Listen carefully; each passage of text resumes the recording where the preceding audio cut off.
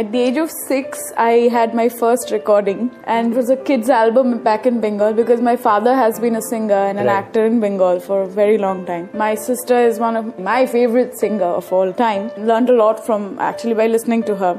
I was listening to my dad and my sister. I actually started learning classical a little late. I wish I had started earlier. But from a very early age, I had been listening to all kinds of music. English music, Western music, gotten introduced to me when I was in class 7 or something. And so the song that I first ever learned in English song was Barbara Streisand and Celine Dion's That One, Tell Him. I did quite a few recordings with some very good musicians over there, but not professionally or anything. Somehow just because Baba, he was in the industry, so they used to say, Monali sings so well. And that's how I started my recordings, but not professionally as such. In fact, so strange, I started off with kirtans. I never learned kirtan. I never learned that. When I was in school 11, 12 and then the college. That phase, our family went through a financial crisis. So we were in real bad state at that point of time, to the point that didn't know whether my education will continue or not. Wow, okay. And that's when the reality shows started coming in, which was Indian Idol had started, and first season was epic. A lot of my friends, after Indian Idol season 1 doing really well, they said that you should go for this. And then I went. I was so scared of the entire competition.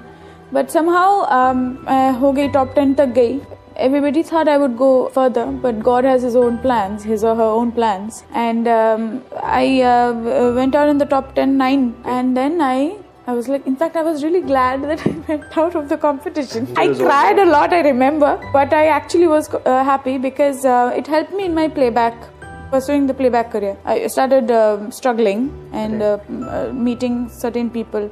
Knew nobody on this planet actually, because my sister was the one who was supposed to come to Bombay, and what happened after Indian Idol was that I got introduced to the gigs world. So I started, and I don't know, बहुत नखरे शुरू से ही थे, and I was very choosy still. In spite of not having money, I was choosy.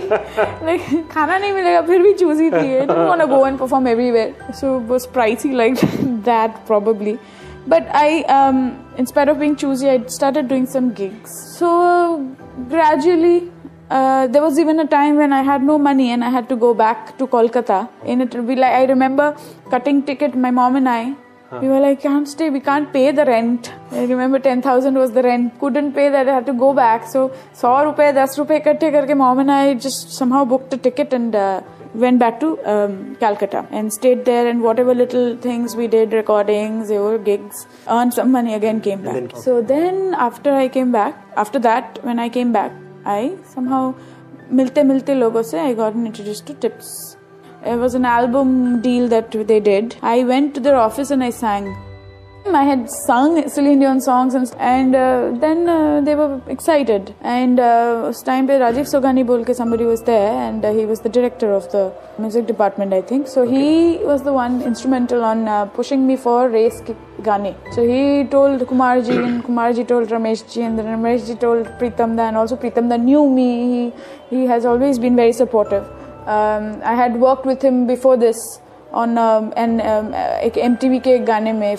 He was very happy to hear that Ramesh ji is recommending my name. Okay, isko try karwa, iski awaaz achhi hai. So they tried and it was a scratch. Now I had no idea that it's actually gonna be kept or what it was. So they tried my voice and Zara Touch Me happened like that.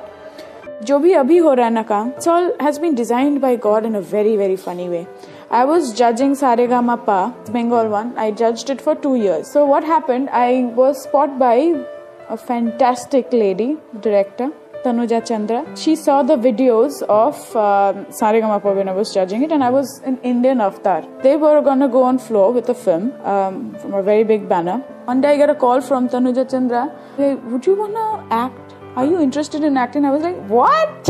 And then I started losing weight because I was fat at that point of time. Again, after that Bengal phase of मैंने पहले जो किया था acting, फिर बहुत सालों बाद this again came back and I realized I'm enjoying this audition process also, you know. Wow, okay. And Tanuja, she said that you're really nice, and she encouraged me so wonderfully that I genuinely took it seriously, and that's when I started working on it.